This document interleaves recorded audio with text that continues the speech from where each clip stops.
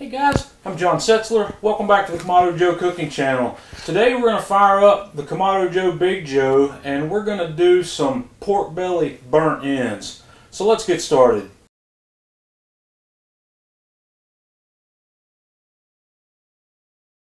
Okay, I've lit a fire in the center of the firebox of my Kamado Joe Big Joe.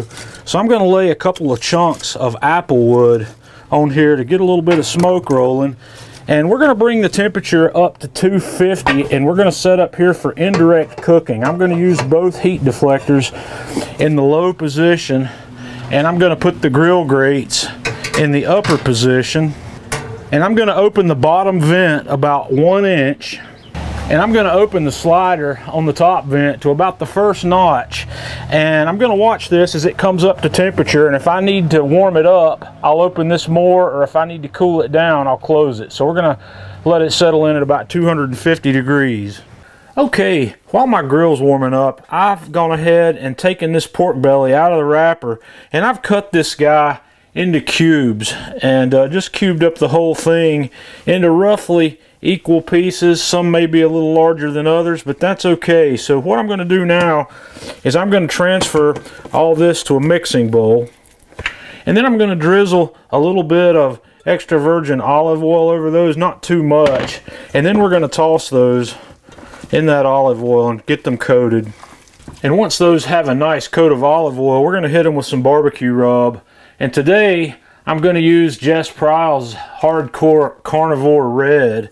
We're just going to toss a good bit of that in there and mix it as we go. And after we get a good coating of that on there, we're just going to put this back in the refrigerator until we're ready to go to the grill. Okay, our grill's almost up to temperature, so I've taken these burn-in pieces out and put them on a rack, and we're going to shake another good layer of this Hardcore Carnivore Red barbecue rub on top of these. That's looking pretty good to me, so now we'll take these to the grill. Okay, I've got the grill ready, so we're going to set this rack of burn ends right in the middle, and I've got a pan. I'm just going to use a pan under those to catch some of that grease, because there's going to be a lot of grease coming from this, just by the nature of the fact that this is pork belly. So we're going to close this up. We're going to cook at 250 for 3 hours. We've been going for about 3 hours here on the Big Joe, and we are ready to move on to the next phase of the cook. These things are looking amazing here. So what we're going to do is we're going to take these off and take them inside for a moment. So I'm going to meet you back inside. I've transferred my burn ends into a clean foil pan, and we're going to put about 4 tablespoons of butter on top of this, and then we're going to add about a cup or so of barbecue sauce. And then I'm going to stir that up to get those burn ends completely coated with sauce. And then we're going to cover this pan with foil, and we're going to take that back to the grill. And we're going to open the grill back up and drop these right back on, and we're going to let these go covered in here for 90 minutes or so. So we'll be back in about an hour and a half. Okay, we've been going for another 90 minutes here. So the next step in this process is we're going to open the grill up, and we're just going to take the foil off, and we're going to let those go for another 15 minutes uncovered. Okay guys, we've been going another 15 minutes and it just worked out perfectly because it's come a storm here. So these guys are ready to go. I'm going to take them in the house. We're going to let them cool for just a minute, and then we're going to have a taste.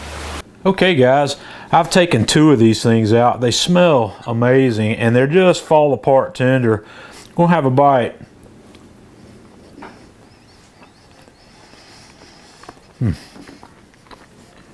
Guys, that's amazing. This is melting your mouth.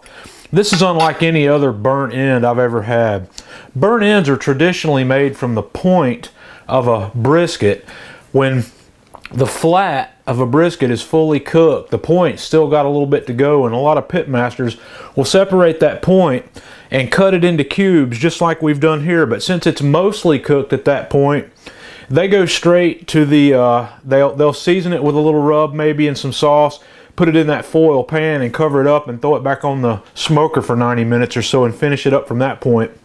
But With the pork belly, we did the original smoke there at 3 hours, and it turns out that's just about perfect for this. I don't think I'd change anything about this, so give this a try. Join us on Facebook, facebook.com/KamadoJoe. Follow us on Twitter @KamadoJoe. And until next time, this is John Setzler with the Kamado Joe Cooking Channel.